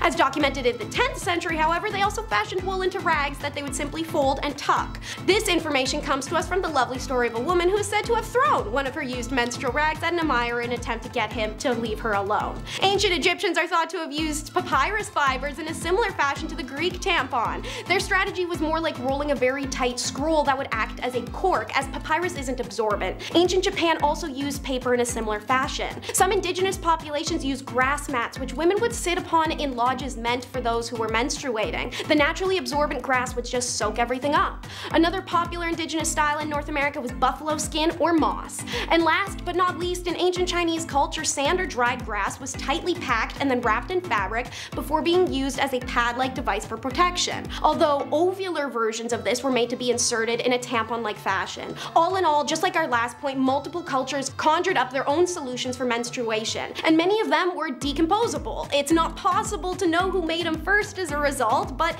it's quite obvious everyone had their own answers. Next up is an invention that Mythbusters couldn't even figure out. It's the heat ray, number 4. Greek mathematician Archimedes is one day sat down and dreamed big, and what he developed from that was the heat ray weapon that defied, as mentioned, even the skills of Discovery Channel's Mythbusters to replicate in 2004. This weapon is quite simple. To quote, "It's it's quite literally ranks of polished bronze shields reflecting the sun rays at enemy ships. The ships were moored within the bow and arrow range, and according to legend, the Roman ships burned by the collective condensed sunlight shining from these mirrors. Ship after ship in the Roman fleet caught fire and sank into the Mediterranean. Although Mythbusters failed to reproduce this ancient weapon and declared it a myth, MIT students succeeded 1 year after the MB experiment in 2005. They actually managed to combust a boat in San Francisco Harbor.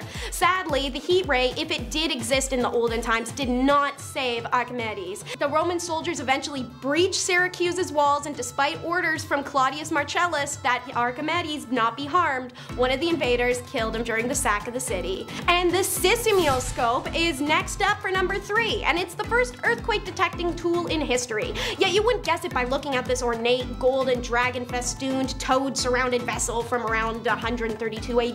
The basic premise was as follows. When the earth, quakes, one of the dragons, each representing principal directions of the compass, would spit out a bronze ball into the toad's mouth, indicating the direction of the quake. The instrument was said to have detected a 400-mile distance earthquake, which was not felt at the location of the device. But to this day, no one actually knows what's inside the artifact or how it works. If we want to find out, we'd have to quite literally break the thing, similar to the Oxford bells. Some say it could have been a simple pendulum-based system, but the exact science remains a mystery. Number 2 is the iconic Roman concrete. Why is it iconic? Stamina, baby! You can't even breathe near modern-day pieces of cement without blowing a damn pothole in the thing. Yet the Colosseum still stands after what's essentially, in my tiny brain, a bajillion years. Why is that? Ash. Not as in it was like ashy, slap some lotion on it, but like actual volcanic ash. Researchers have worked in recent years to uncover the secret of this ancient concrete's longevity, and the secret was in front of their faces the whole time. An article published in 2013 by the University of California Berkeley News Center announced that the university researchers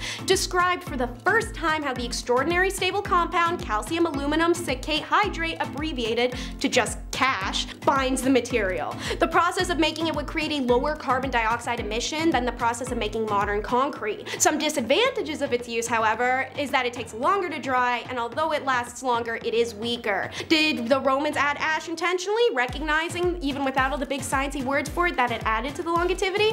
That's the next thing for scientists to crack. And now, last but never least, is number 1, the flexible glass.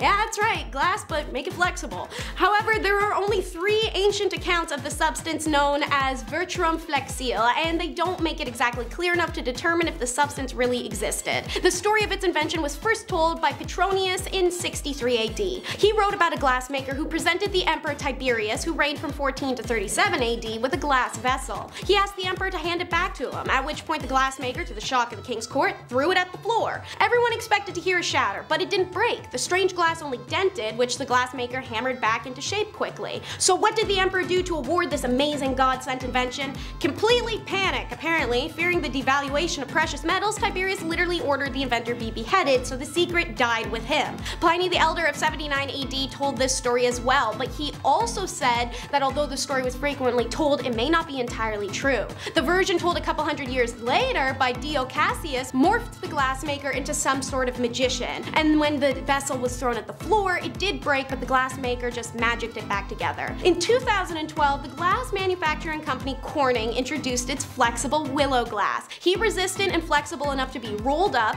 it's proven especially useful in making solar panels. But if that unfortunate Roman glassmaker did indeed invent Verum flexile, then he was thousands and thousands of years ahead of his time. We are gonna start with the unbelievably beautiful Xihuatecuhtli mask. This beautiful turquoise mask of Xihuatecuhtli, otherwise known as the god of fire. His name is a derivative of the Natal word for turquoise, which also means year, seeing as time was also what he represented and turquoise was a stone that kind of nailed the game on this one. He was the first Aztec lord of the night and the first lords of the day. So let's talk about the masks themselves. The selection of spiny oysters and black lip pearl oysters by the Mexica craftsmen wasn't due to their working properties as raw materials, but by their symbolic value and their color or iridescence. The same can be said for the active use of whiteness, aka the the conch shell, juxtaposed against the varied blues and greens of turquoise and malachite. In Mesoamerican cultures, the conch is routinely depicted in association with the gods and events from their watery underworld. The toughness of the conch allowed for the craftsmen to fashion discs with a central hole, which was used as the firm surrounds for the sockets containing the pyrite eyes. The festivals of this god coincide with the two extremes in climate, the heat of August and the cold of January. But it's once every 52 years as the Mexica calendar resets, the priests of this god would ascend Mount Cuchicatl and don these masks before cutting the heart out of a sacrificial victim and kindling a fire in the empty chest cavity. If the fire lit successfully, then all was well and the fire was taken to relight all of the city's fires. If the flame had not lit successfully, then it was believed to signal the coming of terrible monsters who would roam the darkness, eating all of mankind. On to number 9, which is the Crouching Eagle Blade. This is a Mexica knife, one that was used for ritual sacrifices. The piece you see ended countless lives, some of which volunteered for an honor, some of which died a terrified captive.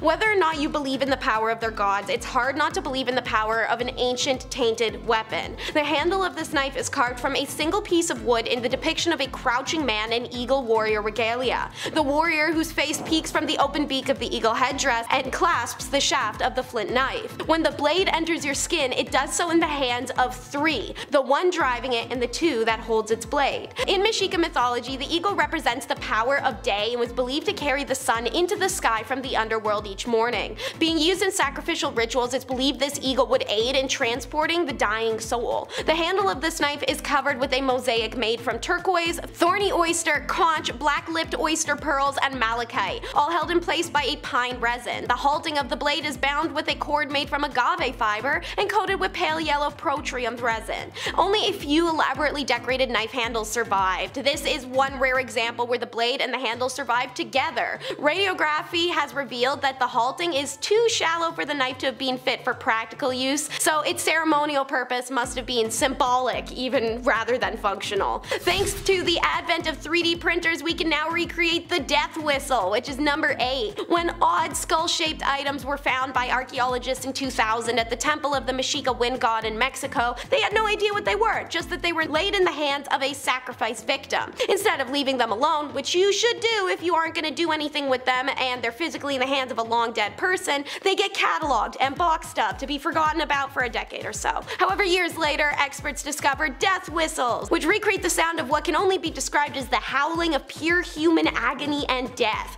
Need some proof? Listen for yourself.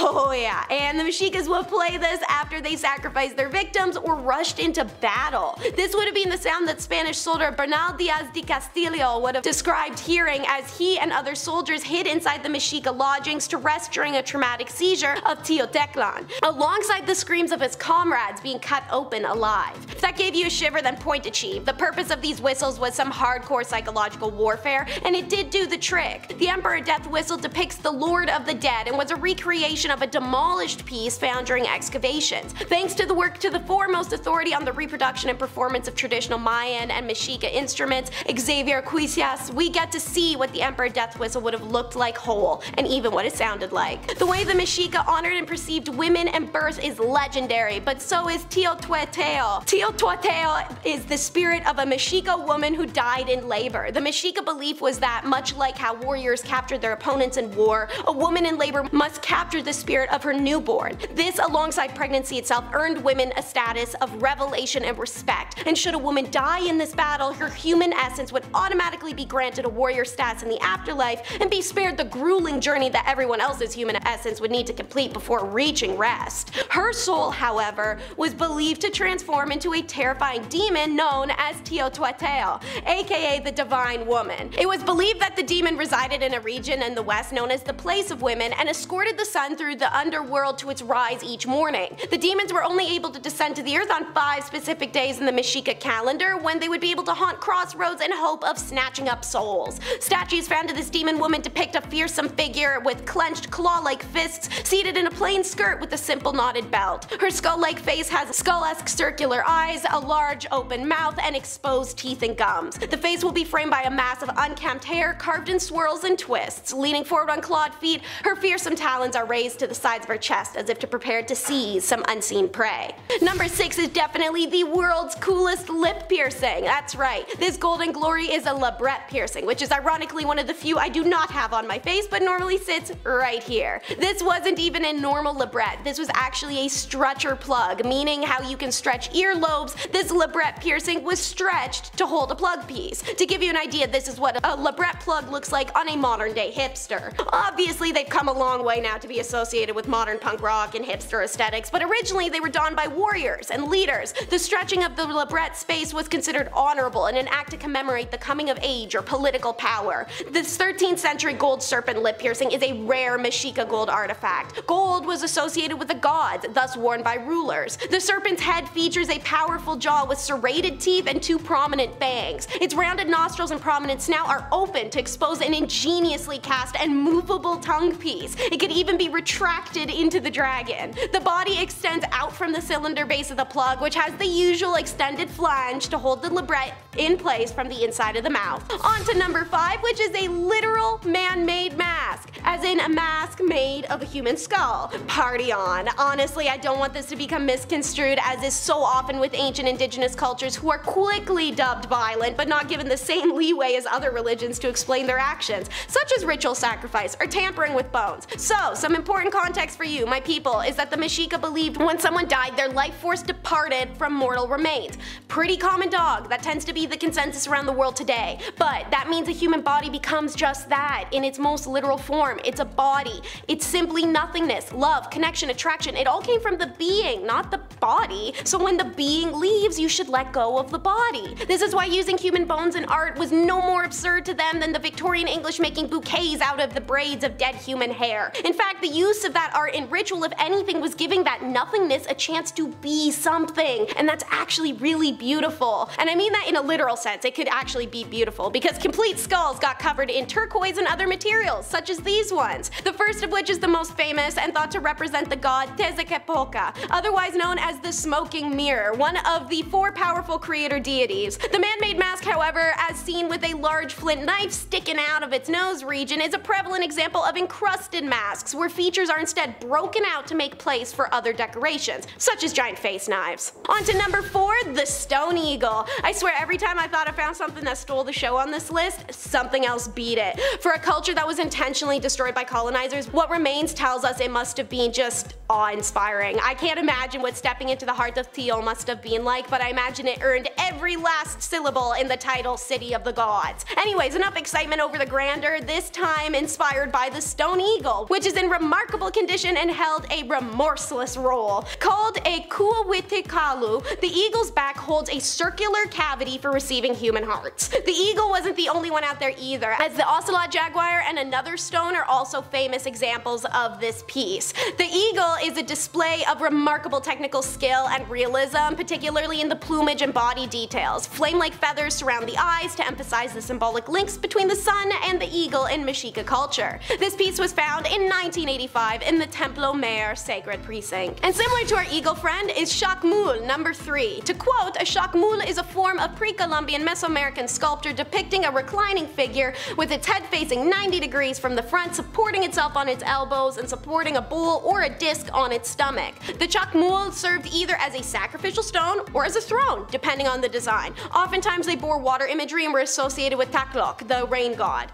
This Xacmul is from the Templo Mayor archaeological site in Mexico City, but they first started popping up in the Valley of Mexico in the northern Yucatan Peninsula in the 9th century. The hole in the belly was where the hearts of the sacrifice victims were placed, and if there was no hole, then that's where the butt of their leader would place itself. Call it range. These last ones on our countdown are 2 pretty wild sculptures. Next up is Muklantukalit at number 2. During excavations of the House of Eagles at the northern end of the Great Temple of Teotihuacan in Mexico City, archaeologists uncovered these 2 life-size clay statues, otherwise known as the Mexica god of death who ruled over the Mictlan, the land of the dead that they believed was only a few miles under our feet and inaccessible through water like oceans and cenoids. And by God, I shouldn't have to explain to you why what you're seeing is literally terrifying. We have the god on his own 2 feet, yet stooped over so his liver is hanging out, made visible by the fact his skin is flayed off. Then his hands are claws, and his eyes are large circular orbs that seem to burn holes right through you while seeing nothing at the same time. Experts believe that the worship of this god was linked to ritual man-eating, but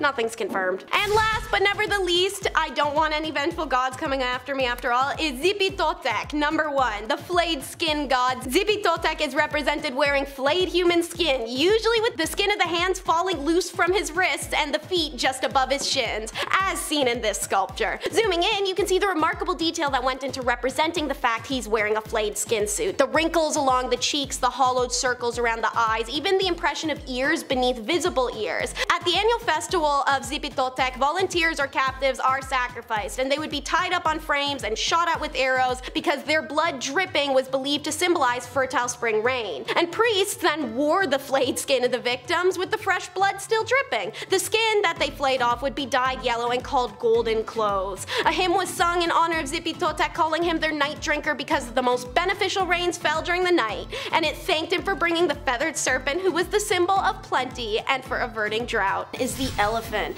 Those same guys that you watch paint at the zoo or roll around in the mud are the same hardcore MFs that used to be weapons of war in South and Southeast Asia. While elephants were no strangers to the battlefields, they were a common capital punishment method as well, called the gungareo. As they were smart and easily trainable, they could be used to crush, dismember, or overall torment captives in very public death sentences. The earliest record of death via elephant dates back to the classical period. However, the practice was already well established by that time and continued well into the 19th century. The most common way that the execution by elephant was carried out was the obvious: crush its victim to death with brute force. But elephants were even sometimes used in a kind of trial by ordeal, where the condemned prisoner is released if he manages to fend off the elephant for long enough. The Mughal Emperor Akbar the Great is said to have used this technique to chastise rebels, and then in the end, the prisoners, presumably much chastened, were given their lives. So this obviously tells you that aside from enemy soldiers, civilians who commit certain crimes could also be punished in this brutal way. These crimes included theft, tax evasion, heresy, and rebellion. During the expedition to central India in 1868, Louis Rousselet, a French writer, photographer, and traveler, described a death sentence of a criminal by elephant. The sketch was made of the event, showing the condemned being forced and placing his head on a pedestal and then being held there, while the elephant foot crushed his head. Yeah. So, punishment number 9 is branding, a global classic. Who in the ancient world wasn't branded B-words for doing stuff they didn't want them to do? Now, in Euro nations, it was usually women or servant workers getting marked up, but in India, it was also a punishment for things other than being caught with your pants down, literally. See, how they liked to do it was the culprit was branded with a hot iron, smack dab in the center of their forehead with the words describing the offense. If you stole eggs, they will brand "stole eggs" on your face, which is equally hilarious and embarrassing. So I guess the shame part would really actually work there, especially because this branding punishment always came with a reduction of social class too. This method was commonly used in classical societies. In India it was practiced during the Mughal rule, and it since has been completely abolished. Punishment number 1 is immurement. However, it is more identifiable to the common person if I just call it being buried alive. Placing someone into a confined space and then sealing it up so they're forced to wait for their own death, whether it comes from dehydration, starvation, or even asphyxiation. Immurement also had been performed for aesthetic reasons in Hinduism, Jainism, and Buddhism, and examples can be found in plenty of written sources. The year is 1660 and the place is India. On the 6th of May, Shah Shuja, the second son of the Mughal emperor, boarded a ship and sailed from Dhaka to Arakan to find asylum from his brother, who was now his father's successor and wanted to kill him. Shah's plan was to stay in Arakan for a short period before sailing over to Mecca, then Persia. But he landed there just as the monsoon season hit, and it trapped the prince in Arakan for many months. And then, prosperous life. See, while stuck there, the king asked Shah if his eldest daughter would marry his son.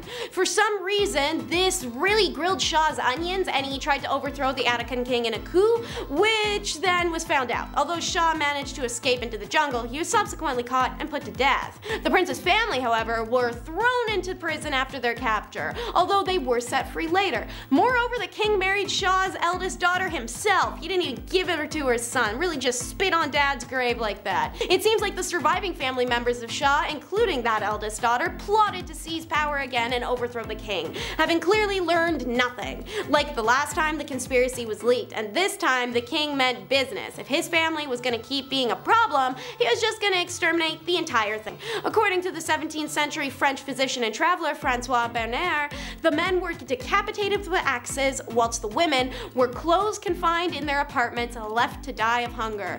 All the windows and doors had been sealed. Even Shah's eldest daughter, now the king's wife, was not spared. Number 10, Road to El Templo. It's not Road to El Dorado, although it would be cool to assume the movie made by DreamWorks predicted the whole map with a snake statue leading Miguel and Tulio to the great city. But actually, in March 18, 2023, archaeologists were surprised to find a serpent sculpture which served as a guide from the El Templo in Yucatan, Mexico.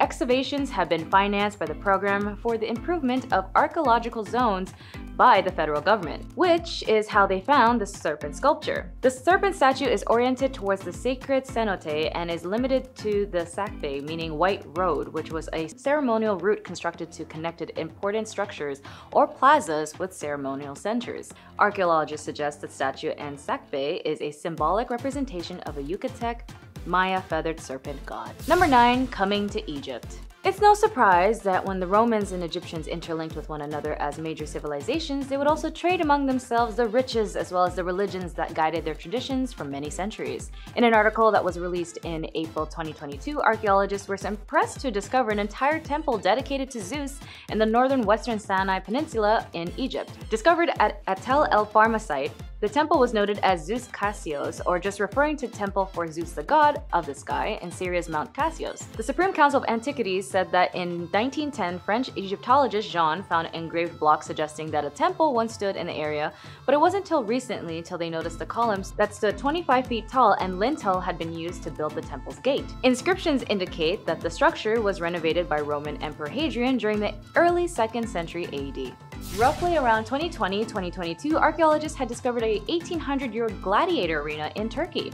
Researchers used 200-year-old records to uncover a Colosseum-like area where gladiators and animals fought to the death in ancient towns of Masturora in western Turkey. The nearly perfectly preserved arena seems to be able to seat up to 15,000 to 20,000 fans. The amphitheater dates to around 200 AD during the reign of the Severan dynasty.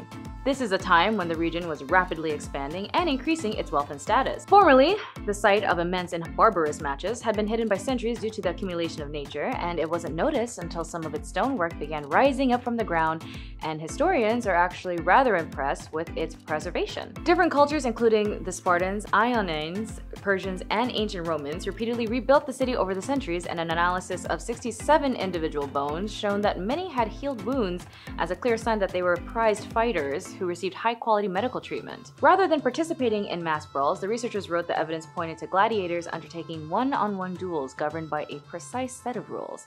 They planned to conduct geophysical surveys to learn about the portions of the buildings that remained underground, as well as use laser scans to recreate a virtual 3D image of the arena. Number 7, Ancient Graves of the Gaza. Just a little play on the words of the beautiful film Graves of the Fireflies. In 2022, Palestinian workers in the Gaza Strip have found dozens of ancient graves, including 2 sarcophagi made out of lead in a Roman-era cemetery, dating back as far as 2,000 years ago. These archaeologists describe this to be one of the largest cemeteries ever discovered in Gaza. They came across this site during a construction of an Egyptian funding housing project in the northern Gaza Strip, and ever since then, the crew have worked with the help of French experts. They had carefully and extensively looked over the site, as well as this area is home to 2.3 million people and has a rich history stemming from its location on ancient trade routes between Egypt and the Levant. The discovery of 60 graves at the site in January marked a major finding, and that number had gone up to 135. Researchers have studied over 100 of these graves, and all of these tombs have revealed a huge amount of information about the cultural material. and also the state of the health of the vast population, pathologies from which this population might have suffered. The sarcophagi they discovered that was made up of lead even had featured designs of grapes, and the other one had images of dolphins. The discovery of lead sarcophagi here is at first and unusual for Gaza, and Palestinian archaeologists like Fadel al-Otul suspects that there might be some royal social elites buried around too. The skeletons discovered on site will be sent out of Gaza for further analysis, and the remains are set to return to the Hamas-led Ministry of Antiquities and Tourism. They really hope that they can tell the stories of the Gazans and help provide more of its archaeological sites, but time will tell if they can due to the pace of current developments. Number 6, they see me rollin' in Pompeii. Apparently it's a universal and historic norm for humans to show off their new whip when pulling up to the club. As for those living in Pompeii, they were no strangers to high-end society as well. In face of most of Pompeii's citizens, up to the disastrous eruptions that wiped out the entire city, were relatively aspiring to wealth, and both women and men had the right to personal wealth. Both genders were open to trade groups. Of course, some trades like political were more exclusive to men, and social groups could go from freedmen to merchants to political. Overall, the societal status of Pompeii was that of a very hustling and bustling normal city. And so with that being said, the satyr and nymph designs, ropes with flower decorations, and high iron wheels were all chariot characteristics during an archaeological exploration in Pompeii. The ceremonial chariot was considered a luxurious ride compared to others commonly seen during the time, about 2,000 years ago. To some scholars, they even noted that this ride is a Lamborghini chariot at the time, used to transport the elite to ancient events and festivals. The luxury and the amazing preservation of the chariot on the site left the archaeologists amazed. Number 4, shackled together forever. In 2016, at least 80 shackled skeletons were discovered in Palaio, a suburb of Athens, and their hands were shackled, and true to their discovery, many lie with their mouths open as if they were screaming. The skeletons belong to young men who are apparently in good health, and the archaeologists believe that these men may have been followers of Cylon, the nobleman and Olympian champion, who attempted to take over Athens around 7th century BCE. The infamous event was known as the Cylon Affair, and after Cylon's coup failed, his followers took refuge in Athena's temple.